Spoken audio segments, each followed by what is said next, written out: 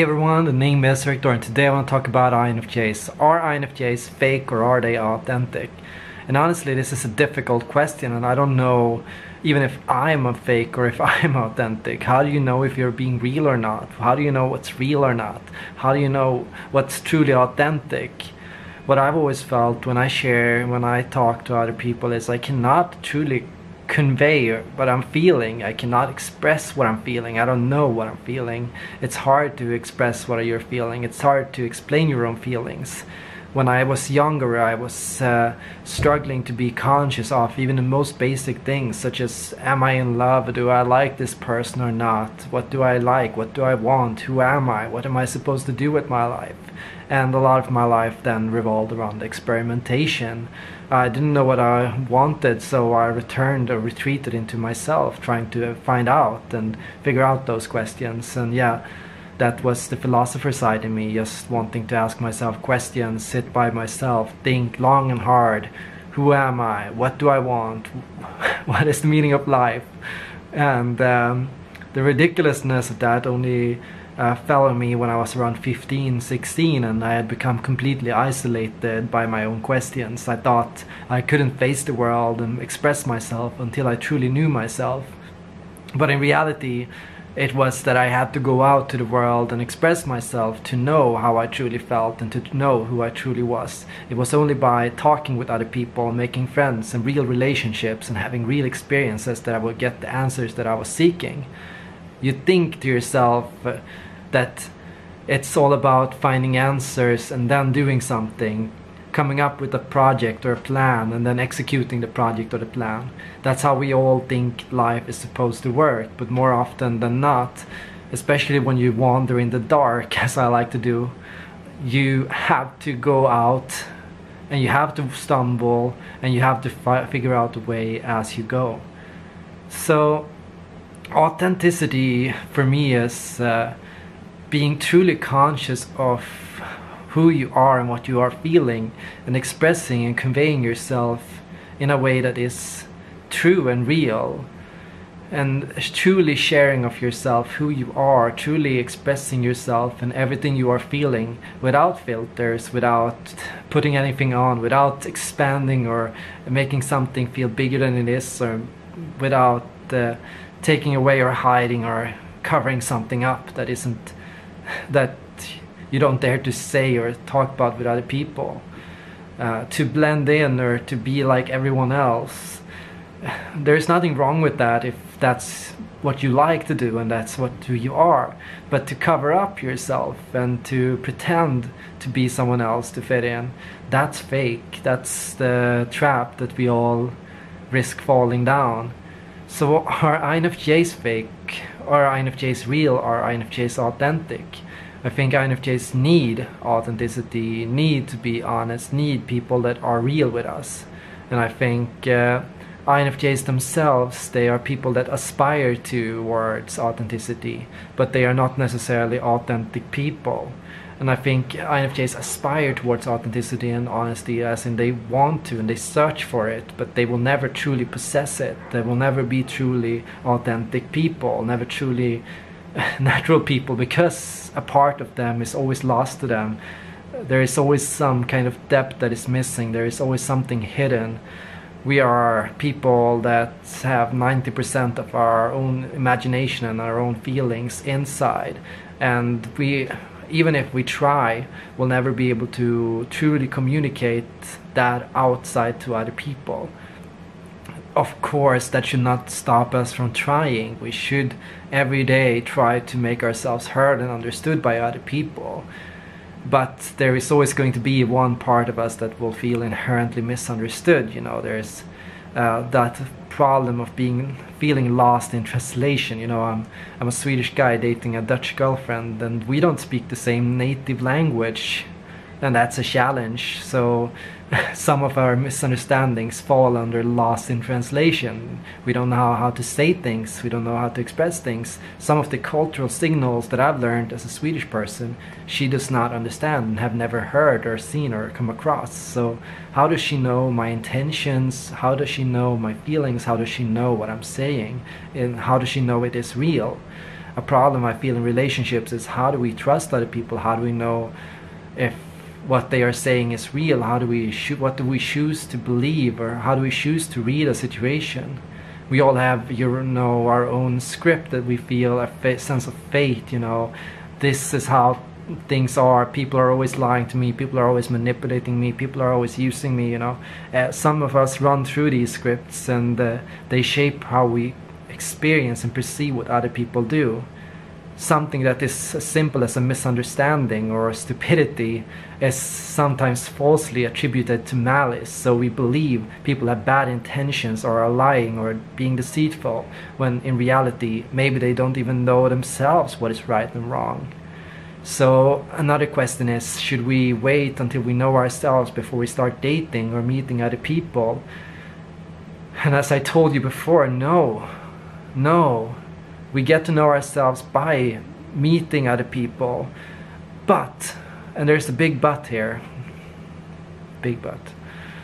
There's a big but here, and that's if when we are with other people, we are being fake and deliberately deceitful, and if we are covering up things about ourselves, if we don't admit to wanting children or not wanting children, or if we admit to loving to travel or not wanting to travel, or if we settle and adjust and compromise too much, we are not going to be learning about ourselves. In fact, we will be covering ourselves up. The only plus side is, I think, it is in these conflicts and in these lies and in this act of covering up, we also learn for ourselves what is real and what is wrong. Because as we do, we experience the stress of giving up an important aspect of ourselves. For example, not traveling because we don't want to scare our partners who prefer to keep things easy and settle down, or pretending not to want kids because maybe our partner doesn't want kids, saying we don't want marriage even if we want marriage, all those small things that seem small at first but become a big deal later on, causing us to feel stress or anxiety or even depression. That negative feeling is a lesson in what is real and what is not, and that depression, that struggle, and that shame, or whatever it is you're feeling in that situation, that's a revelation of your own lack of consciousness and awareness of self and who you are. So it is a reminder and a warning bell that can teach you, wait, this is who I am, this is what is important to me.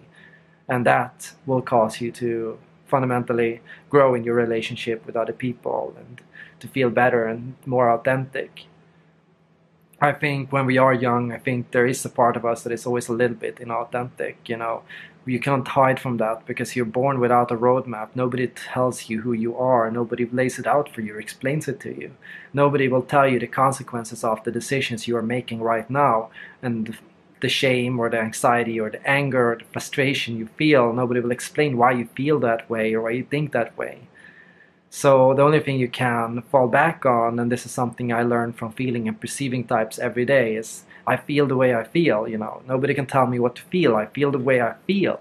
And that's a very important self-affirmation. And that's something I think everybody should work with. I feel the way I feel, You cannot tell yourself not to feel a certain way.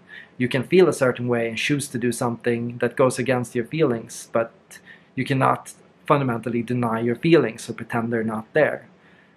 The shadow is a real threat to our personality, a constant threat to our personality. It grows bigger every time we say it doesn't exist. It grows darker and more painful to bear, more heavy every time we hide from it, and every time it lays itself out for us and we refuse to accept it. The only thing we can say is, sometimes there are parts of us that we refuse to accept. There are parts of me that I refuse to accept, parts of me that are truly me, and parts of me that are truly important to me that I refuse to accept. And here's the reason why INFJs are sometimes seen as inauthentic. We're seen as inauthentic because our desire to do good for other people and to help other people sometimes will come at the expense of self. Sometimes we're fundamentally going to deny important aspects of ourselves. We're going to pretend we're not stressed or tired or hurt in order to help other people better. We'll pretend or set aside or ignore our own feelings so that we can focus on what the group wants. And in that, yeah, it can feel like we are deliberately misleading other people, and we can give a bad impression to other people, and we can think that other people don't see it, and we can think that we are fooling others, but in reality we are only fooling ourselves. Most of the time other people are truly aware of the anger we feel, truly aware of the stress we are faced with, and they see it and they notice it, and we cannot hide it, you know. It's there and it leaks out, you know. Even a deep iceberg has a tip, and everyone can see the tip. And yeah, they might not know why you're stressed or why you're angry or why you're hurt, but they will see it is there. So in one way, you know, that's something very reassuring. We can never be truly inauthentic with other people. We fundamentally always reveal ourselves and reveal a deeper truth. And so there are things you cannot hide from. There is nothing eventually that you can hide from. Everything will eventually discover you. Everything about yourself will eventually find itself. Everything inside us, consciousness-wise, is being pulled to one point. Everything is converting to one singular aspect of self. Everything is finding and searching for harmony. So that's the reassuring truth, and why we are on a quest towards authenticity and consciousness, and towards being real and finding out who the real us are. But that quest can take time, and you know, part of that will be lying sometimes, bending the truth, hiding from things, pretending to not see things, pretending not to notice things in yourself and in other people. And here I think forgiveness of lies and deceit is also important, and recognizing that when people are lying to you, most of all, they're not trying to lie to you, but they are trying to lie to themselves. And we're all involved in some acts of deceit. We're all involved in hiding from things. And, you know, more often than not, it's about them, not about you. So not taking it personally, that's the important part. So I hope this video cleared up some things about INFJ authenticity, and whether INFJs are fake or not. Leave a comment down below. Share your thoughts and experiences with INFJs and truth, and how you see truth and being real and being authentic. Thanks for watching, everyone, and hope to see you all in the next video.